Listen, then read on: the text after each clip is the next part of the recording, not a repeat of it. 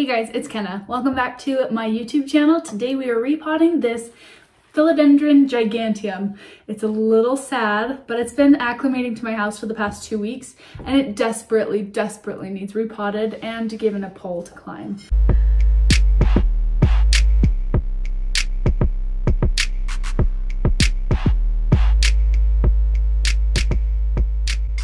It does need something to hold on to in order to stay upright, and there are a lot of aerial roots that are trying to grab on anything.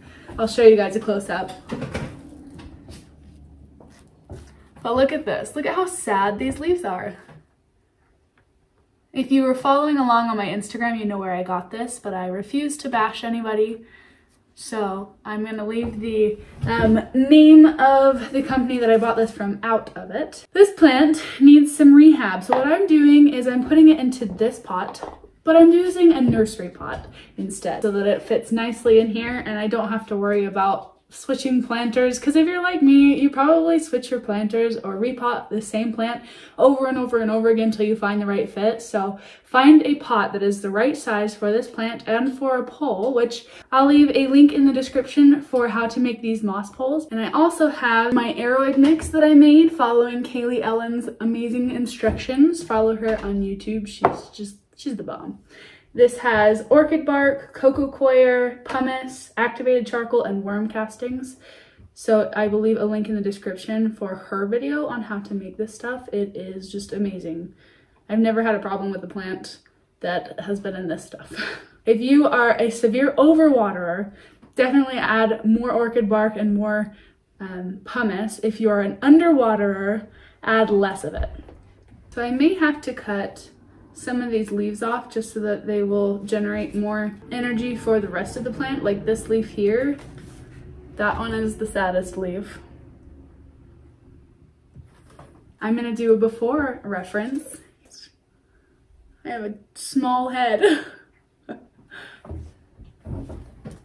First, we will take this guy out. I have not watered him yet, so he is looking a little bit more droopy than he normally is, but this is a very droopy plant. So I'm just checking the roots. I'm not getting rid of the soil completely, just because you want it to still have some of the microorganisms that are in here that it's used to. I'm not very good at talking and repotting at the same time. All right, here's my root system. It's a little small for this here. If I wasn't putting a moss pole in it, I definitely would not put it in this pot. And also because my soil drains so well, it's okay that I'm putting it in such a big pot. If I suspected any kind of pests or disease, I would not just be swiping the soil away. I would be completely cleaning my table and these roots and the plant. I mean, you do still wash your plant, but I wouldn't be taking all of the soil off. I'm gonna cut away some of these dead aerial roots. Probably this dying leaf as well. Hey, we got a little root, aerial root nub. And I just discovered this cutie this morning. So we're left with 3 leaves. And the new one that came in is a little sad too, but that's what you get when you ship during a pandemic. Okay, this is going in towards the back. So I want to hide that sticker. Here we go. Okay, so it's going right here. We're going to add some of this soil in. I'm using clean hands, by the way. Always wash your hands before and after.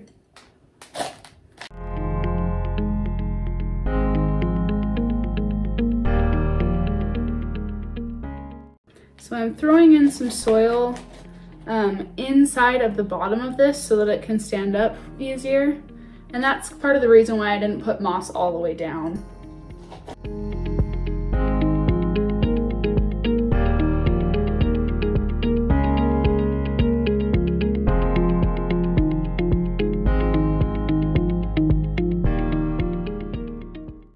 Okay, now I think we're ready for the plant itself. I can't decide what angle I want to put it at. Maybe we'll put it in this way and allow it to grow out that way. Or do we want it to hug the pole? You know what, let's face this little nubbin I showed you. Let's face that towards the pole. So I don't know what other people do, but what I like to do is plant the plant itself and then tie it to the pole, just so that I don't get everything all wonky. So I'm holding the plant close to the pole in one hand and then scooping soil in with the other. Some of these aerial roots are getting buried, but that's okay.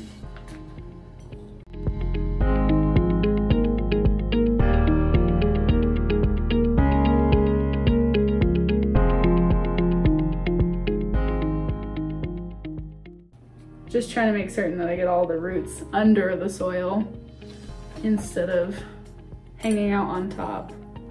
So I'm not packing it down, I'm just kind of sifting it, settling it.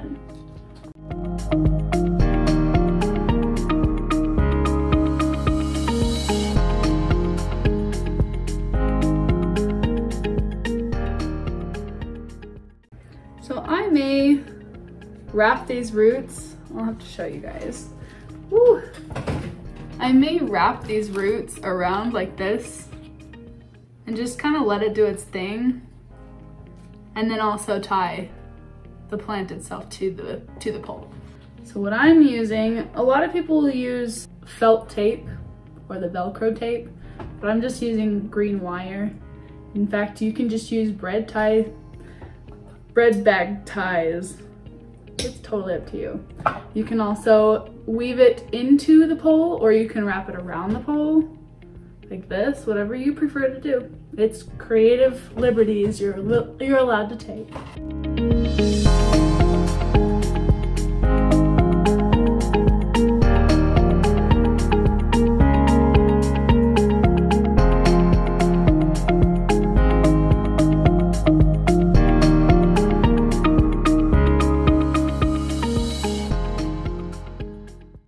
So I'm not twisting this super tight. I don't want to choke the plant, but I also want it to stay right up against the pole.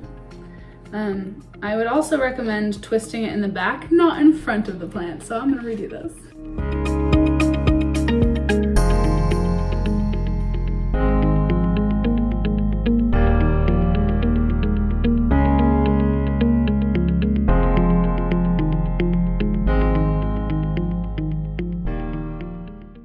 I'm also tying underneath the nodes so that it doesn't inhibit growth.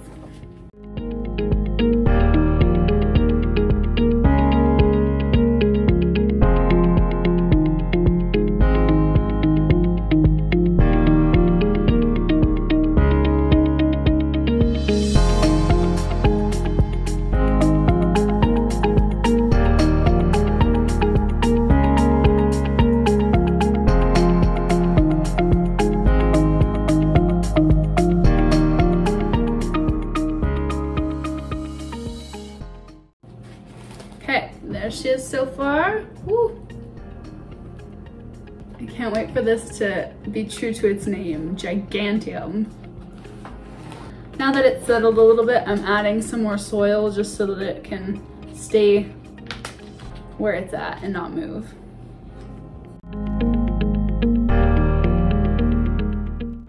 You are also totally welcome to add a pole up the center of your moss pole. When I say pole, I mean some sort of bar or piece of bamboo or a stick inside of it.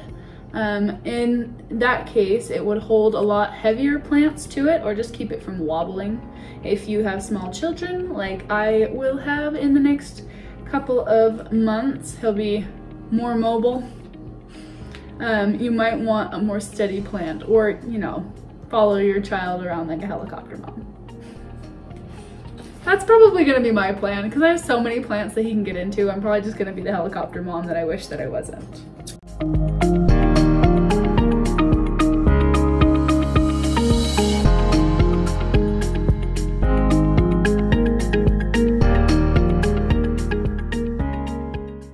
So now I am wrapping the aerial roots around, just for decoration, really. Not for any reason, just because I think it's fun. And then I'm gonna tuck them back in here, because why not? Maybe they'll grow into the pole.